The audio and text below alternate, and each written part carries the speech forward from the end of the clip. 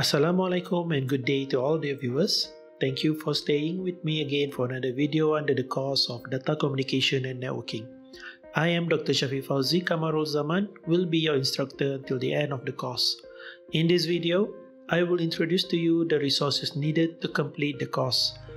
These resources are specifically developed for University Malaysia Pahang students who enroll in this course as a part of their education program requirement. However, some of the resources are available for public, especially involving the Cisco NETACAD resources, as long as you enroll through the NETACAD system. First, for this course to be conducted within the university requirements, we will be utilizing Google Classroom as method of sharing information and communications. You will be enrolled according to your class sections using a class code which I will provide later on the university's Kalam platform.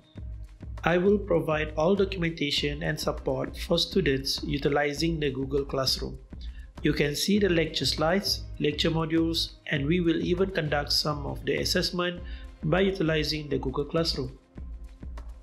Due to Google Classroom not utilizing your registered ID number, you are required to join in the Google Classroom platform using the name you registered in the university to avoid complication later when I distribute your marks.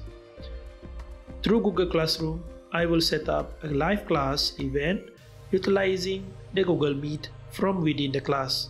You can see the schedule for the event in Google Calendar after I post any event schedule in the Google Classroom Calendar. Second, to get you certified under Cisco CCNA 1 program, you are required to register into the NETACAD platform. I will collect your emails later on to register you in NETACAD so that you can get all the resources available such as Packet Tracer Simulator, exercises, and assessments for you to get certified by Cisco. Once you were registered in NETACAD, you can launch your class tab to gain access to those resources.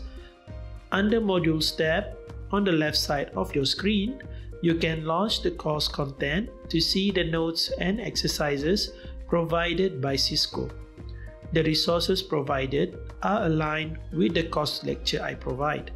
So in case you want to go further or look back at the content, you are free to do so using this platform.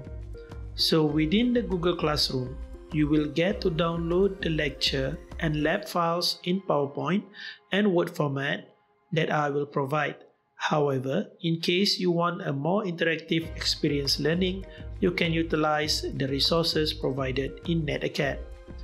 On the next video, we will be discussing the first module of the course. Don't forget to like and subscribe the channel for more updates. And I see you in my next video. Bye.